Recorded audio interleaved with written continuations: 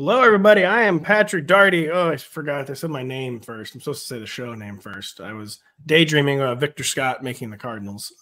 The show you are listening to, though, is the Rotoworld football show. I am Patrick Daugherty. Like I said, that is Denny Carter, who you cannot see if you were listening. And you also can't see Mr. Lawrence Jackson joining us today to talk some NFL draft prospects. Lawrence's favorite in the field, or just some people he's finding interesting. We're about a month out from the draft. The discourse has been raging for far longer than that, since like October, probably. But yeah, real quick, I'll put you guys on the spot. What do you think of Victor Scott claiming center field in St. Louis for the St. Louis Cardinals? It's huge. I've been waiting for this announcement for literally weeks, months, really. And thank goodness, Victor. You said Victor Scott the second. That he's playing left field. That's great. Center field, but yeah. This moment to me is better than, Kobe Bryant's last game or when LeBron broke the scoring record.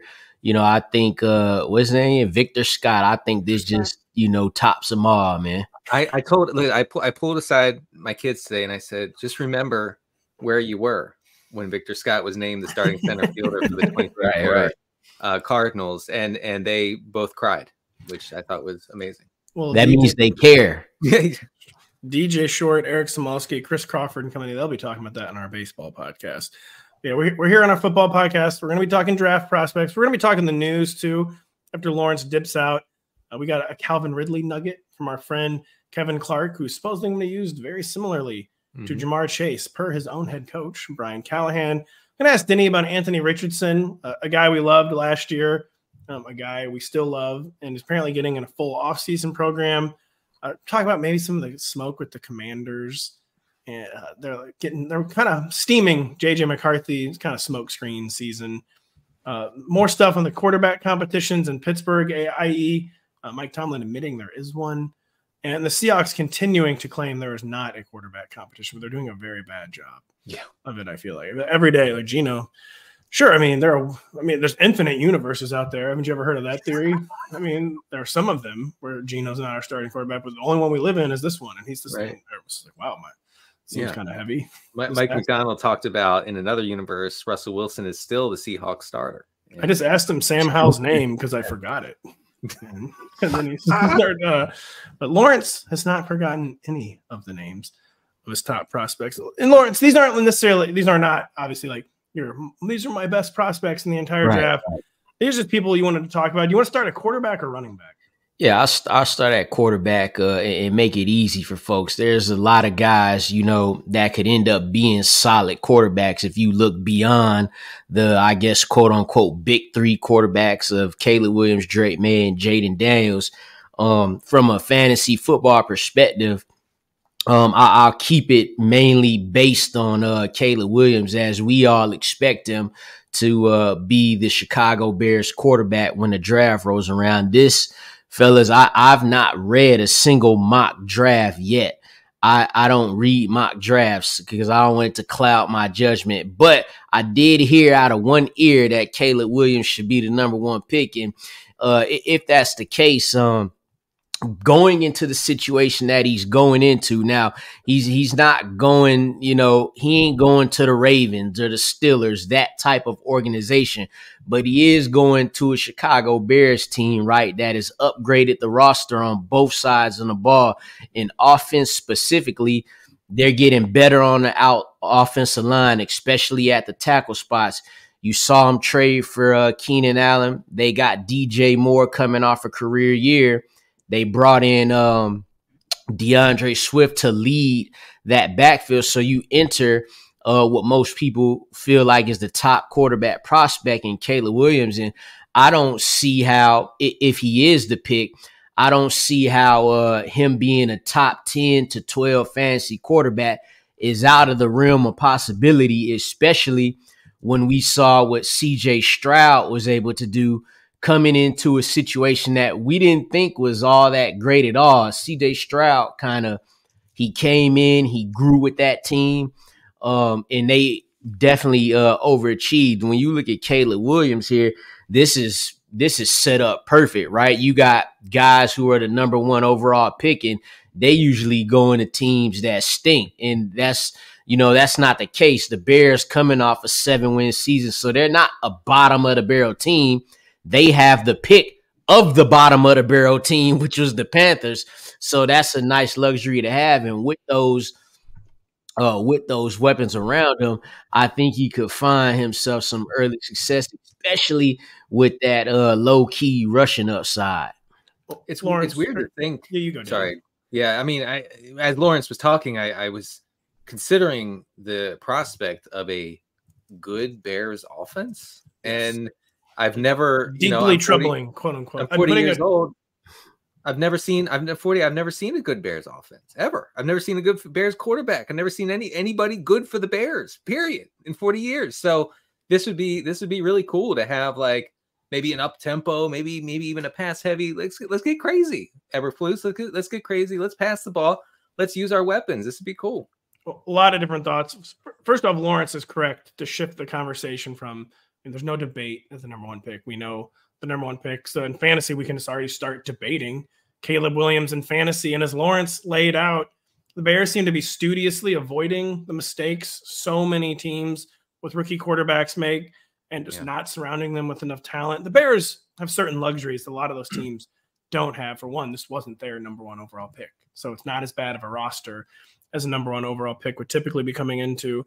Lawrence highlights, they really had momentum down the stretch last year. Matt Eberflus finally started doing his job on the side of the ball. So if you're a Bears fan, you can be cautiously optimistic that the defense, maybe it's not solved, but it's finally headed back in the right direction after it had totally bottomed out following the Vic Fangio 2018 season. That defense, all remnants of that defense were officially gone in 2021, 2022. It's building back up as a good unit. And Denny, you mentioned a good Bears offense. So the stat, this is not my stat.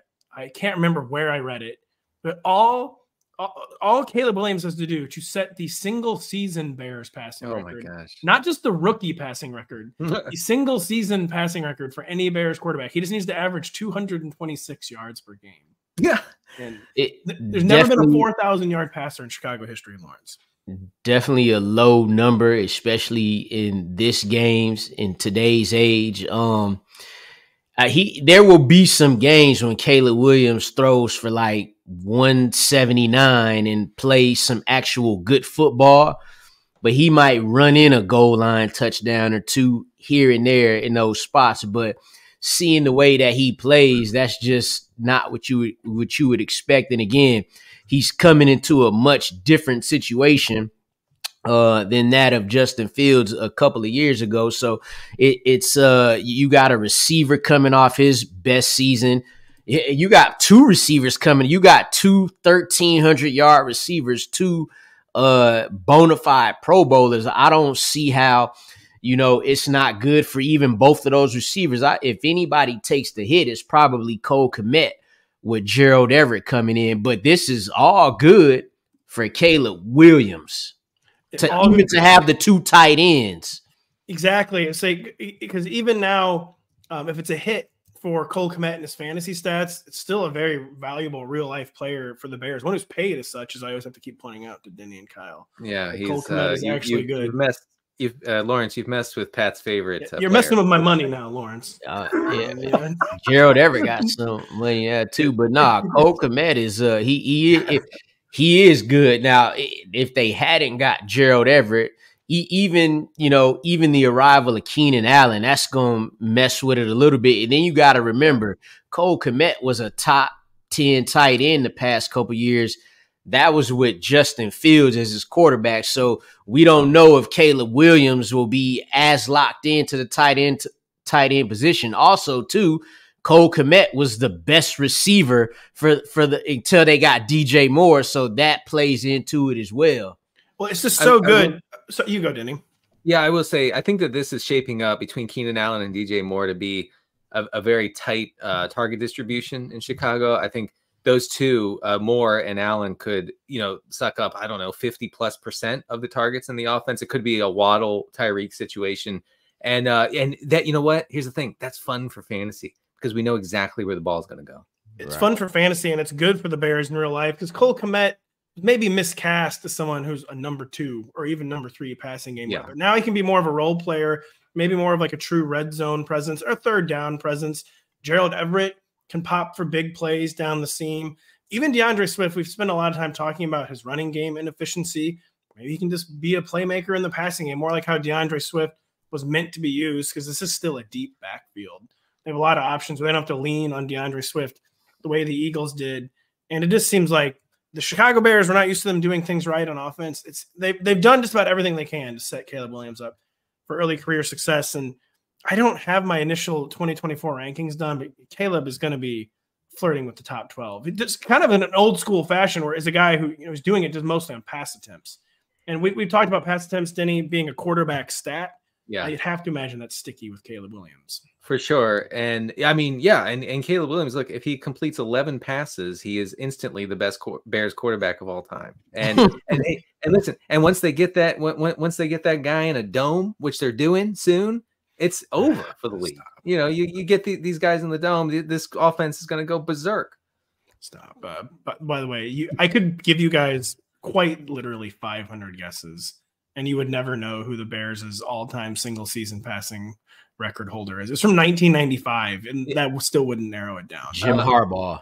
I wish. That's a really good guess. Isn't it Eric Kramer? How do you know this? Yeah. No, you know why? Because I was an Eric Kramer sicko in like Madden 94 or whatever. Yeah, this is Denny's age is showing here. It is. Kramer war number 12, I believe. Yeah. Oh, man, you guys. Denny. I'm a young guy. I'm 37. No, he was a pure pocket passer, like we used to have him in the old days. The second through fifth Bears single season passing records are held by Jay Cutler. No, come on, man. Cutler. He never hit 4,000. It's crazy that Cutler ain't never hit 4,000. I know. He did in Denver. And then Josh McDaniels tried to fight him and trade him. Lawrence, who is the first running back you want to talk about? What kind of impact might they make in fantasy? Where might they go in the draft? Hit us up with your first name.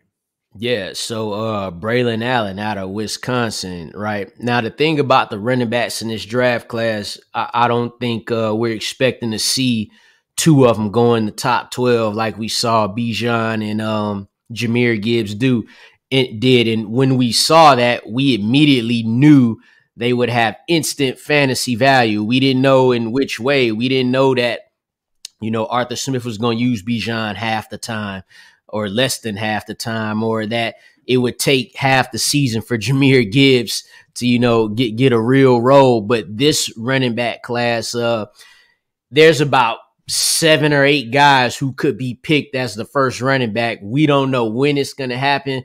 Probably the middle of the second round, and then you get a run going. But the thing about Braelon Allen is, big guy, and a lot of, every time you have a big guy, you kind of think like Gus Edwards type of player, but he's he's really not that type. He's not just a big dude who's going to run at you and try to truck you.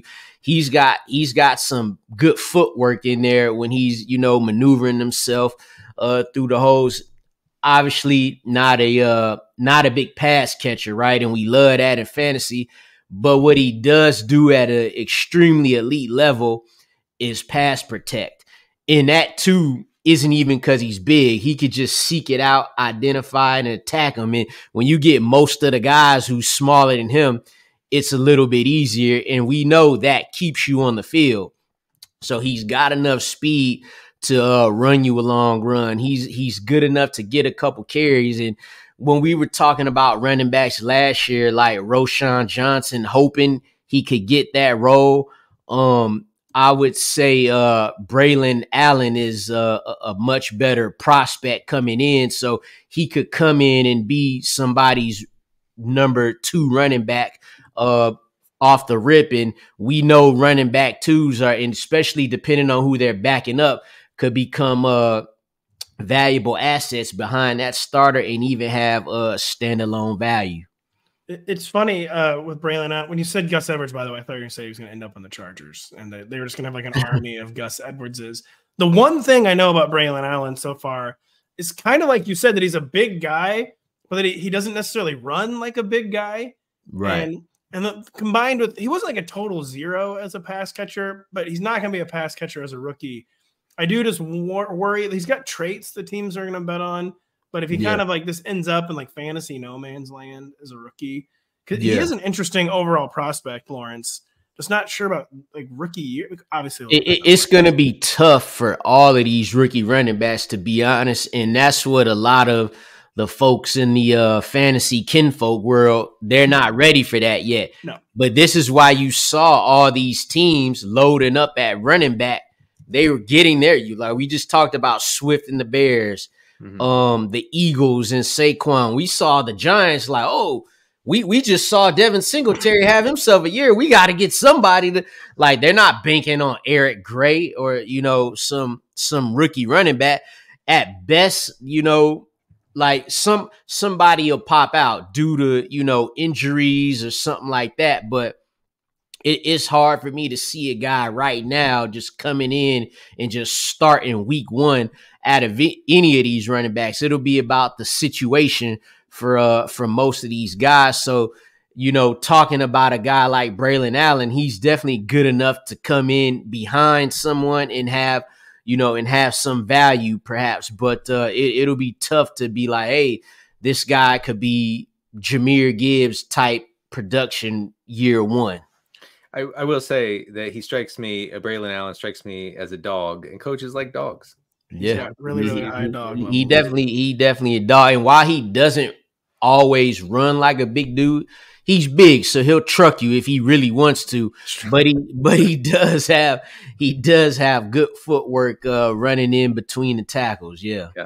The Giants heard Devin Singletary was at LaGuardia Airport and just sent a member of the front office there to get him signed. Like, just take. I mean, look at the Commanders too, right? They picked up Austin Eckler to put him with Brian Robinson. So if the Commanders drafted a running back, how would we really feel about that? Like, if somebody feel like Trey Benson from Florida State is the best running back and he goes to the Commanders, well, we ain't gonna love that for fantasy because you got two running backs you competing with for touches. There's not a spot right now where it's just like, hey, you're the guy.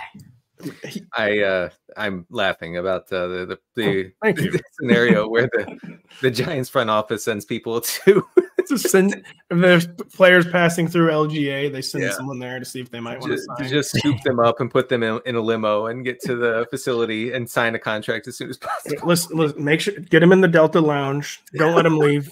Send the car immediately. It doesn't even have to be a limo. It can be an SUV. It's fine. Y'all better make sure y'all don't go over there. Then they'll be trying to pick y'all up, and you don't want to play running back for the Giants. No, I don't. I don't want to play running back at all. Wait, you telling me, Denny, with 20 carries, you couldn't get 10 yards? That's like a big question on social media. Like, hey, if they give you however many carries, could you gain 1 NFL yard? No, the answer is no. I would just easily set up my blocks and follow them for 1 yard.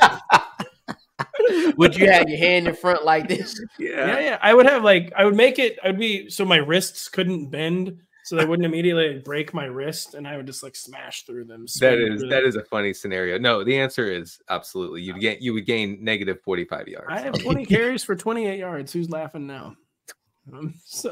Real quick before we get to the second running back, we don't need to dwell on this, but the way you guys are both talking and the way everyone's talking, not to besmirch these young men, but this is probably the worst running back class, like maybe ever. We know running back has been devalued. It's the first year where I can't remember anyone making a first-round case for any running back. Like, no one's even bothering to make a case for any of these guys going into the first round. And it just seems like – and as Lawrence said, the way people attacked running back in free agency just really speaks to that. I mean, look, at the Steelers aren't even going to take a running back in the first round. If the Steelers aren't doing it. It's going to be tough for a running back to go first round when you got, a lot of receivers that will go in the first round. Lawrence, who's the second running back you want to tell our listeners? Louisville running back Isaac Guenrendo, who a lot of people probably didn't know he existed until he, had all these combine numbers at 220 pounds. But I'll let y'all know he's actually a good running back. He's got good explosiveness, burst, the type of guy that you just throw on the 49ers, let him run a couple of kick returns, and then we all saying, put him in, coach, but we got Christian McCaffrey. What do you mean? But because he ran that 4.3, but same situation is Braelon Allen. I won't get too deep into this because, like I said, it's the same for a lot of rookies. He is a different type of running back, one cut type runner, also could come in and be a team's backup running back. The thing about him, though, is he could return kicks, and he did that while at Louisville. So the more opportunities you get on the field, the more you get to show. Remember, we saw Tyreek Hill start out as a return man, and he used that opportunity to become what he is now. So, just another guy who could come. Like, if these guys get on good teams, you get them around the goal line and boom, there you go. Next thing you know, you're drafting them because you got Isaiah Pacheco or something, Right.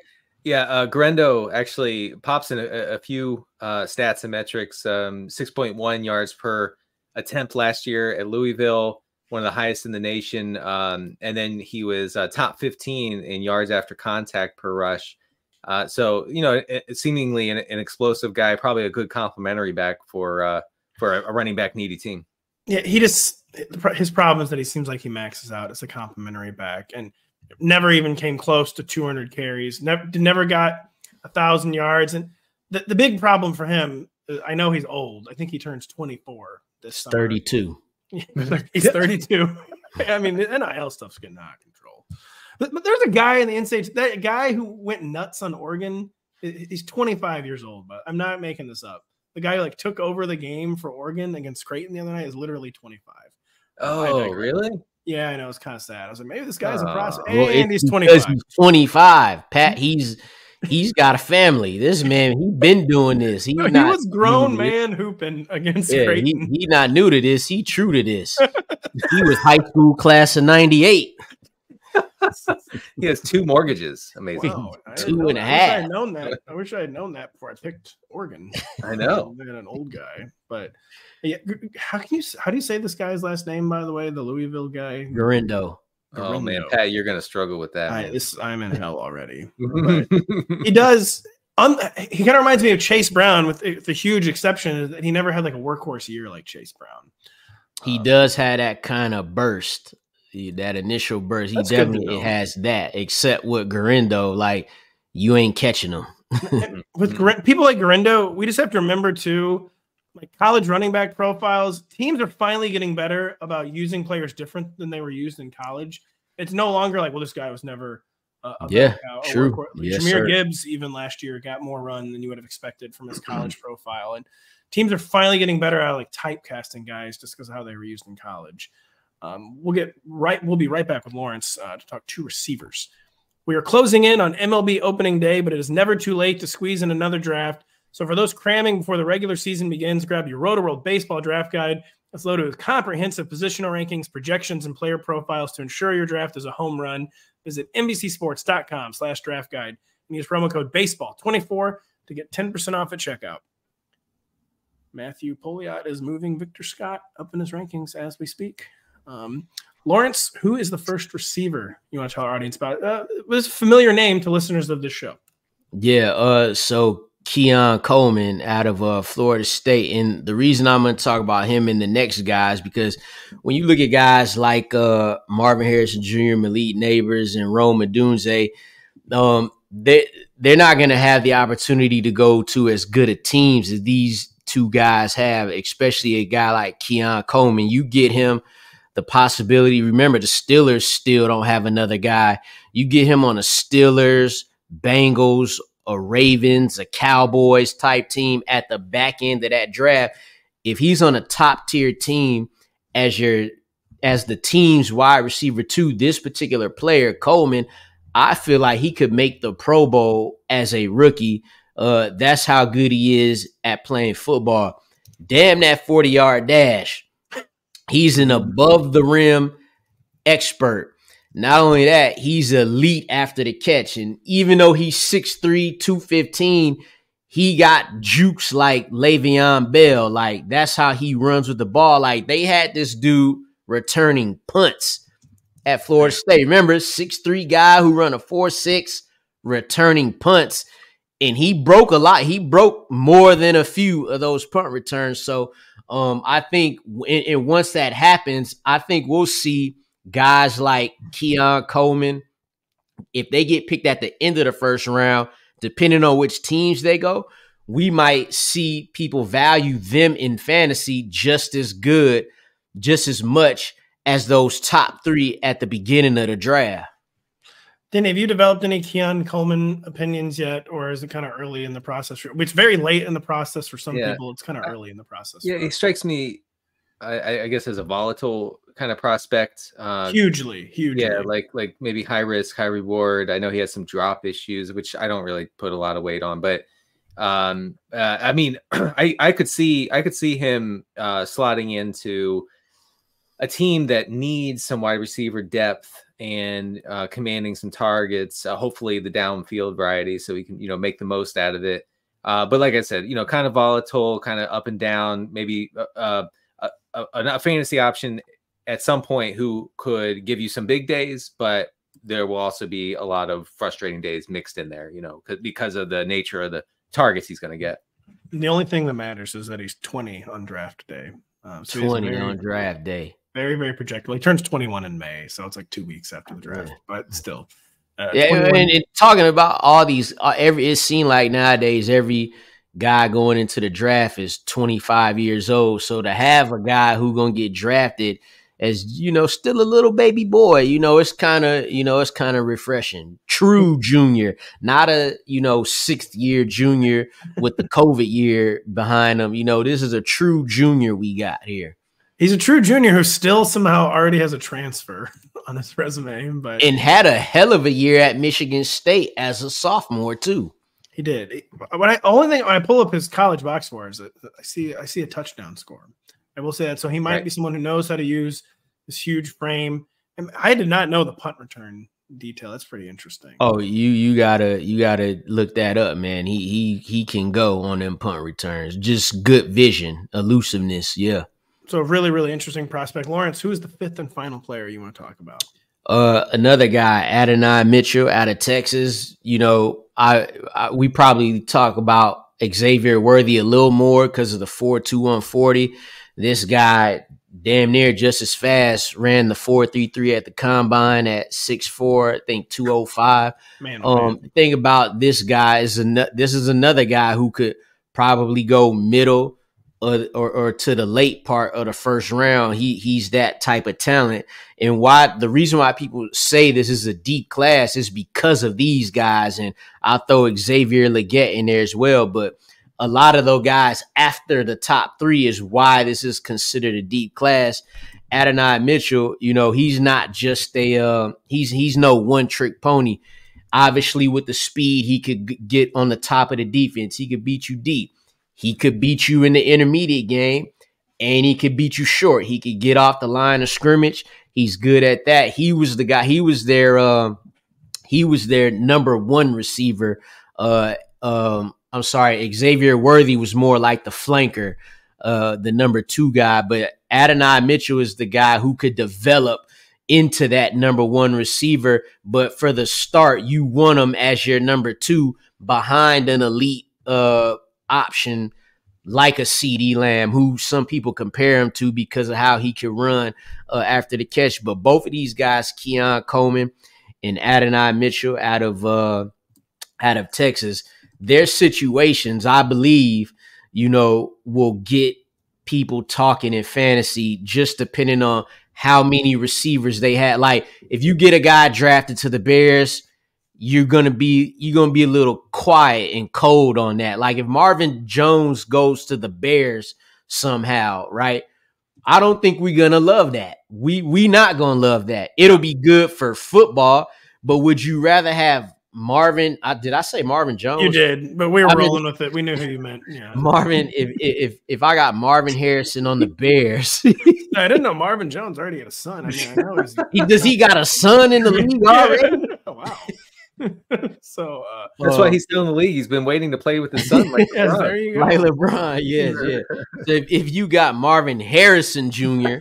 On the Bears as opposed to Keon Coleman or Adonai Mitchell on, let's say, the Cowboys or the Steelers, then we might say, oh, let's look at this now because you got Keenan Allen and DJ Moore over there. It's like a situation with Jackson Smith and Jigba. Like, we not loving that right now. No, and some of us were not loving it last year and didn't see how it was supposed to work, and then it didn't. And now every day they're saying Sam Howell is not the starter. But Adonai Mitchell, by the way, just talk about a true size speed freak. I mean, he never had 1,000-yard season, which, you know, blah blah blah. But a scary physical profile.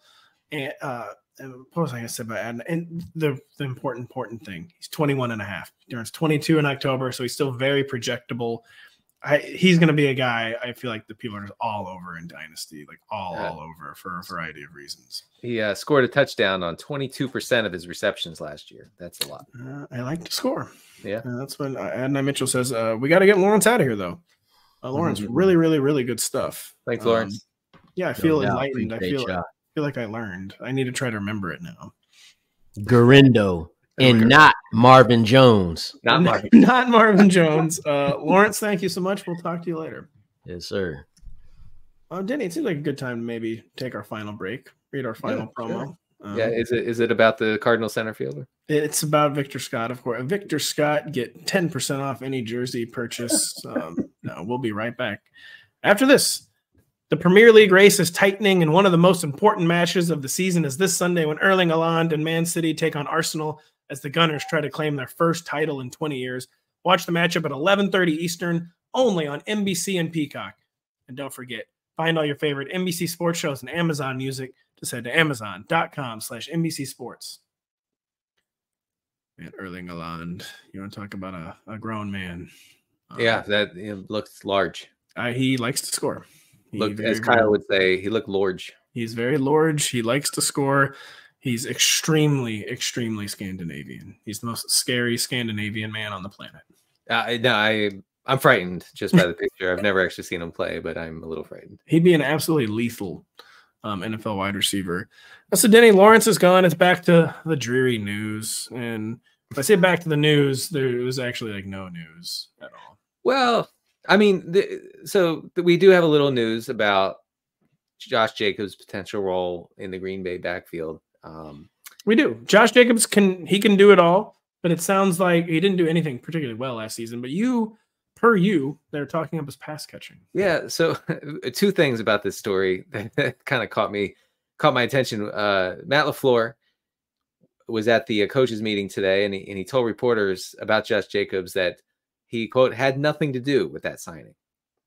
Wow. Didn't even know it was happening. That seems strange to me. It seems strange. It's also, I wouldn't normally believe that, except for Brian Gutekunst has a history of doing that. They never know. Like, I had no idea we were drafting Jordan Love. Like, no one knew. Right. I guess LaFleur is fine. What did Bill Parcells say? You gotta let me buy the groceries if you want to cook the meal. I guess LaFleur is good with just cooking. And Bill Parcells just spent $350 on red meat. 40% of the salary cap going to two. It's a generational thing. Bill Parcells is part of the generation, of course, that has never once had a glass of water. No. And we respect them. We respect water. It's all we think about is drinking water. But So Josh Jacobs, LaFleur talked about his pass catching role in the Packers offense. He would presumably be the primary back in place of Aaron Jones. A.J. Dillon, as you predicted, re-signed with the Packers, which is just amazing.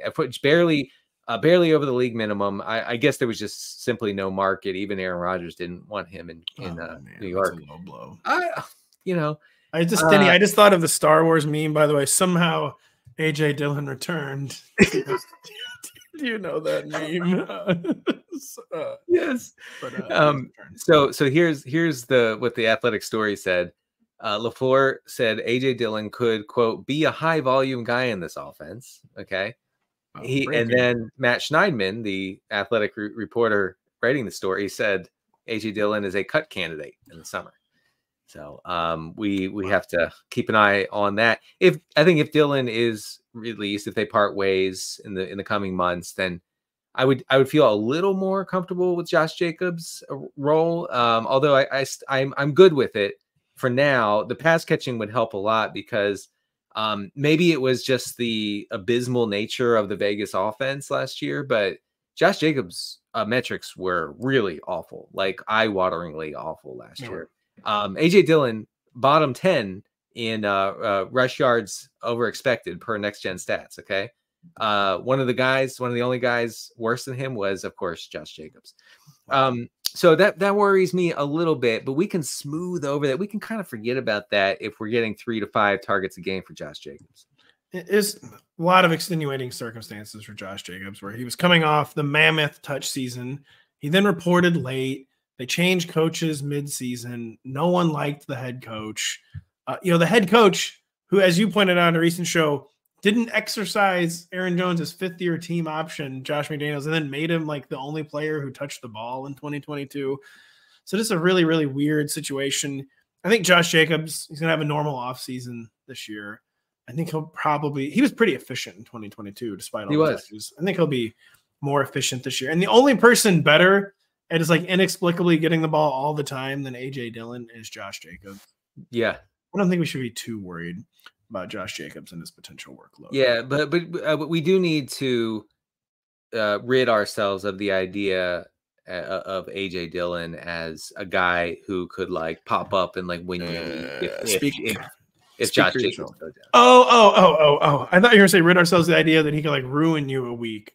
No. What I mean is like he's been drafted the last 2 years, 3 years, however long it's been, as a guy who's gonna take all the carries, be the workhorse. Contingency back, didn't he? Goes down, and yeah, he does get all the carries, and he does absolutely nothing. Truly not. He failed the social media. Can you gain 20 yards on 10 carries challenge? A.J. Dillon has never once done that. Despite the thighs. Yeah, despite the thighs, despite being a professional football player, he's never done it. In fact, Pat Crane took the challenge and easily outrushed him. It's very sad, actually. Well, the media has been silent on this. They have been dead silent on Crane's heroics. We will no longer be silent on the Steelers quarterback situation that we keep talking about every show. Yeah, we have to keep talking about every show because we do have a development. It's a genuine development. Mike Tomlin spent a very brave 10 days claiming Russell Wilson would be the starter before admitting that, all right, it's kind of a competition. That's he held out for 10 days. He got one text from Russell Wilson. I was like, all right, I'm opening this competition up. He got a text from Russell Wilson saying, let's weld. Yeah, in the middle of the night, like, and Justin Fields, you get a chance to start. and then Tomlin texted Justin Fields and said, you better buckle up. You're the starter, buddy. Yeah, you're the starter. Oh, man. Yeah. I mean, it was, hey, I have to get, I didn't think that this charade would go on for more than a week. And he went 10 days. And that's a good long time to pretend Russell Wilson is your starter. Really, really good point. Most coaches would have given up after a day or two. Within hours of signing Justin Fields, they would say, "Yeah, okay, you all know what's up." Like, obviously, we cannot have Russell Wilson as our 17-game starter. I'll ask you off the top of your head, who would be better for the overall Pittsburgh fantasy environment, Russell Wilson or Justin Fields? I'm torn because the thing about Justin Fields is that he scores all the fantasy points, but he doesn't. He does, but he when he finally got a decent supporting cast, he did create like contingency. Like he made DJ Moore. Right. So DJ Moore really good last year with Fields. Can George Pickens take on that massive air yards, massive target share role that DJ Moore had? I don't think so. If he did, then we're talking about a wide receiver 1 in fantasy in George Pickens. I tend to doubt that would happen. I know that Fields as a starter for Pittsburgh would be borderline catastrophic for the running backs. And what I mean is they're not going to ever score a touchdown if Justin Fields is the quarterback, and he's going to take short yardage stuff. So yeah, you don't if you're heavily drafting Warren and Harris right now. In best ball, you desperately do not want Justin Fields to be the starter. And this information vacuum we have with the Steelers quarterback situation, where George Pickens is the wide receiver right now, just without knowing the answer to who the quarterback is really going to be. George Pickens is wide receiver _ what? 25. I was gonna say 23. So inside wide receiver 2 range for me. I feel like you have to bet on him as a wide receiver 2 just because of how high the upside is. When he got even moderately improved quarterback play, I know he was like winning weeks during the fantasy playoffs. I know I'm probably too low on him, honestly. I mean, I need to just ignore some metrics sometimes when a guy has that much dog. Yeah. He refuses to be bad. He does, except for when he's upset, which is a lot. Well, Deontay Johnson did not refuse to be bad. That's true. That is true. That is very, very true. But Pickens is different. There's not a whole lot to say on this next topic, but as I already joked, I mean, the Seahawks, what do you think? I mean, do you really think, am I reading too much into this? Like no one's ever asking, it seems like, and then Geno's the starter. Wow. I mean, I asked that 2 weeks ago when you signed Sam Howell, but I hadn't asked you again. Mm-hmm. And now you just keep insisting to me Geno is the starter. Do you think thou doth protest too much? Yeah, I do think that asking Sam Howell to get a Geno is the starter tattoo on his left forearm, I think that was too much. That was too much. Someone say you're protesting too much. Yeah, and no one should be made to do that. No, I think Sam Howell is terrible. And spit out my water. Sorry, that's what you get for drinking water while I'm talking. I think he's truly like horrible, like bottom tier quarterback. And the sack problem means that he's a drive killer, an offense killer, a coach killer, and if he gets the chance, the star killer, galaxy killer. You're right. And Geno he's all reliable back there. I mean, he does what needs to be done. I think Mike McDonald's relatively old school, defensive oriented. We're not going to score too many points type of coach. And Geno, I think Geno fits that model well. I don't think Sam Howell will challenge Geno, is what I'm saying. I guess not. I don't know. I could also see the Seahawks being, we don't have our franchise quarterback. We gave the Geno experiment an extra year. Predictably, he regressed off his career year in 2022. We've got this new genius head coach. Everyone thinks he's kind of like a Sean McVay type on defense. He's coming from the Harbaugh brothers, who are both pretty innovative and forward-looking.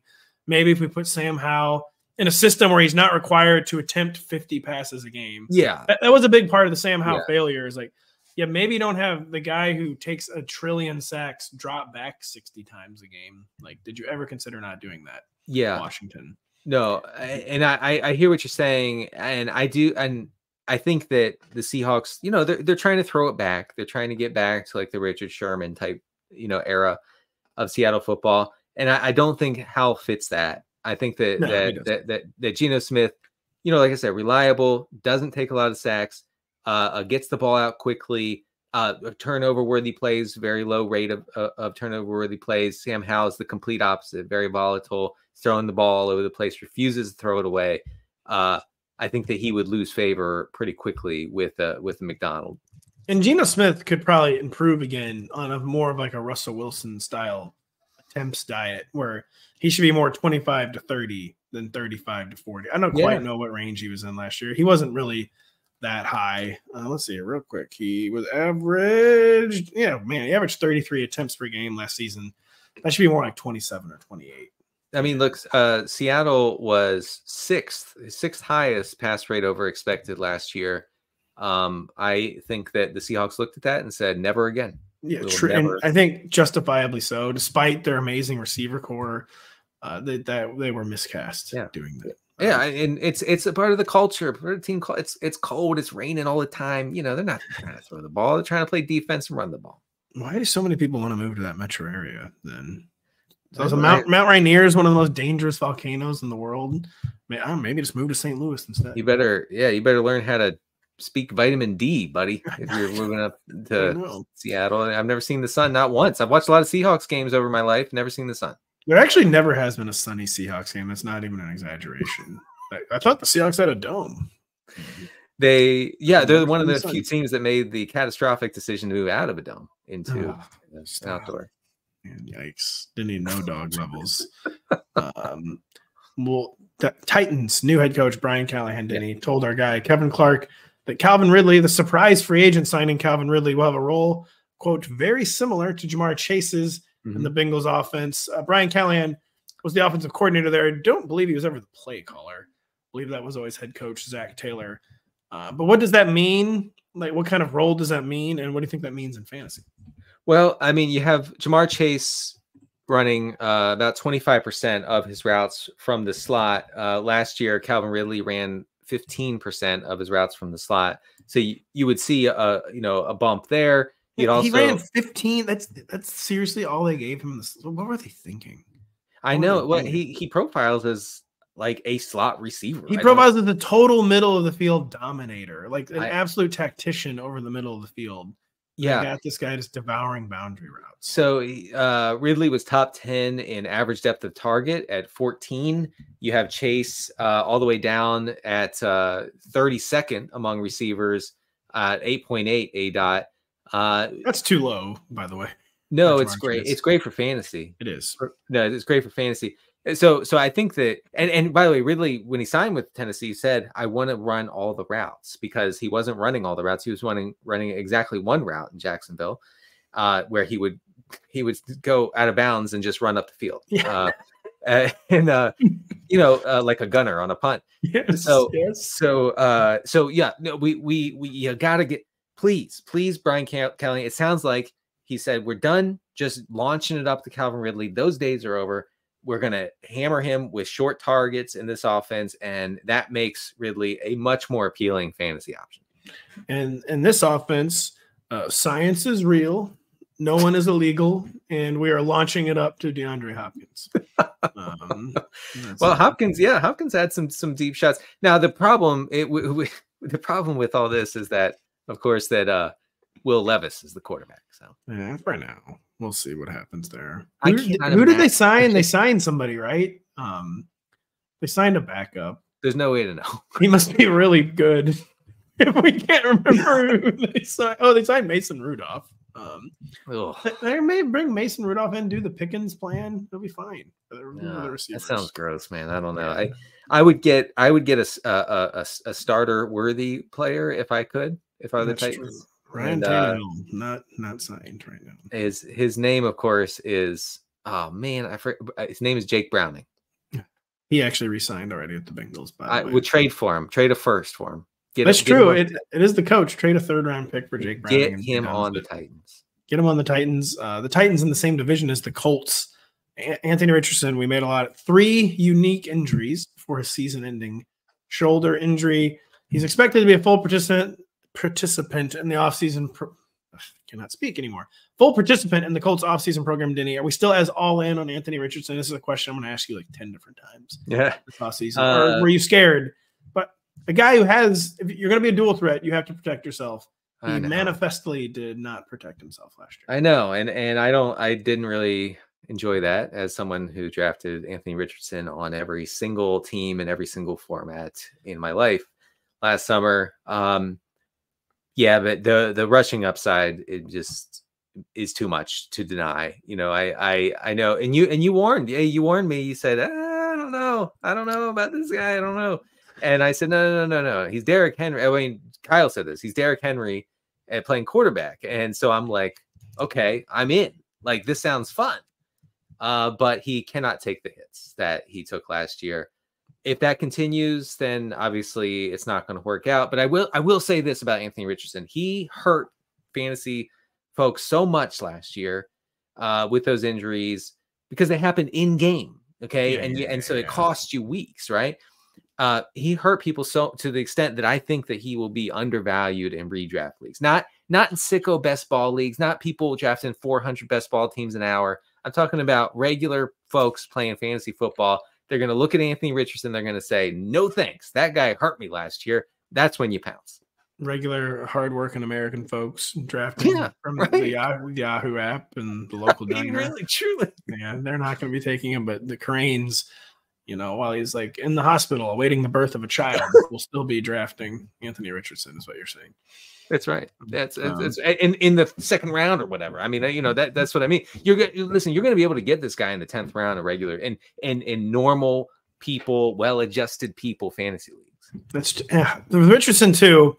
So one of the reasons, I was kind of like very cool on Anthony Richardson last year was just the total lack of experience. For me, it was more like, man, is this guy ever going to be able to actually pass at an NFL level? Because it was like, 12 starts.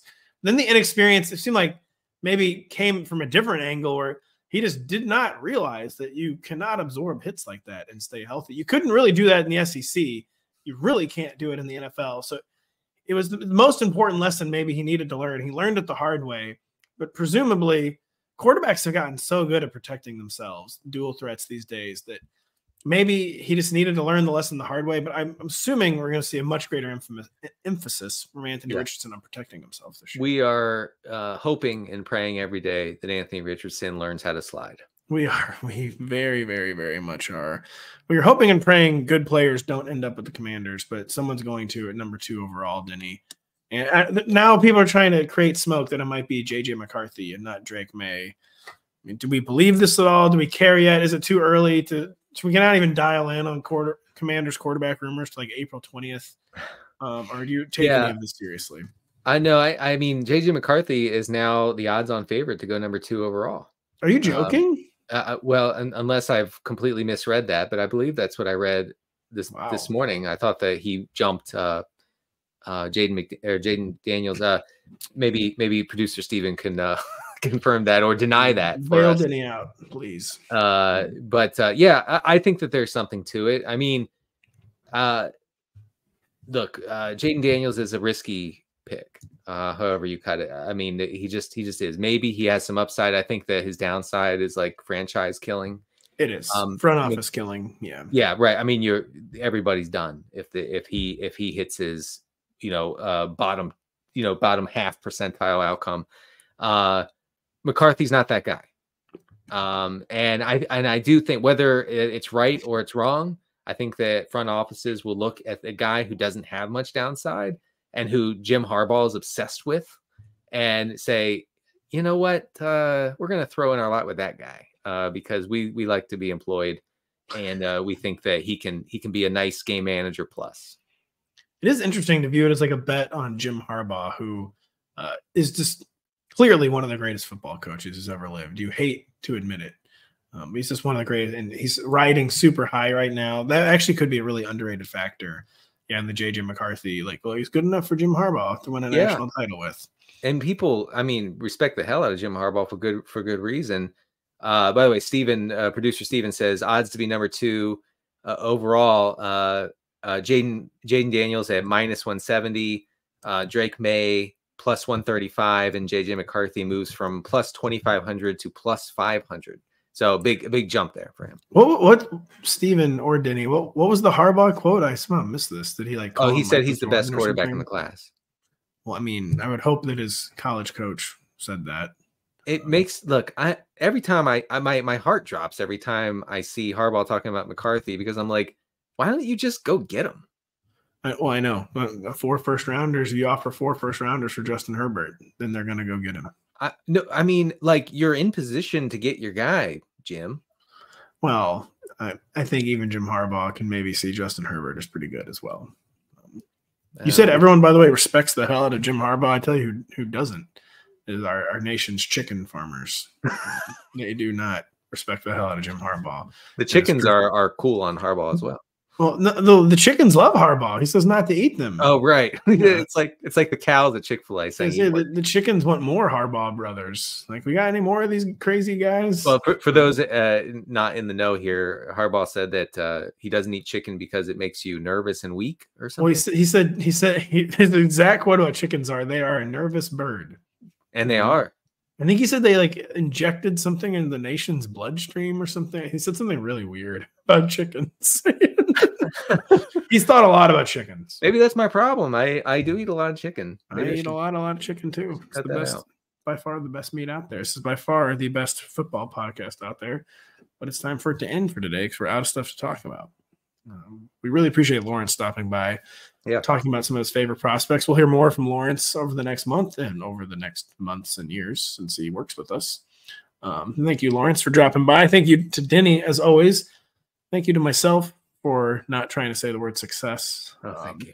So for Lawrence, for Denny, I'm Pat. Thanks for listening. We'll be back later this week with Kyle Dvorchak and a special guest.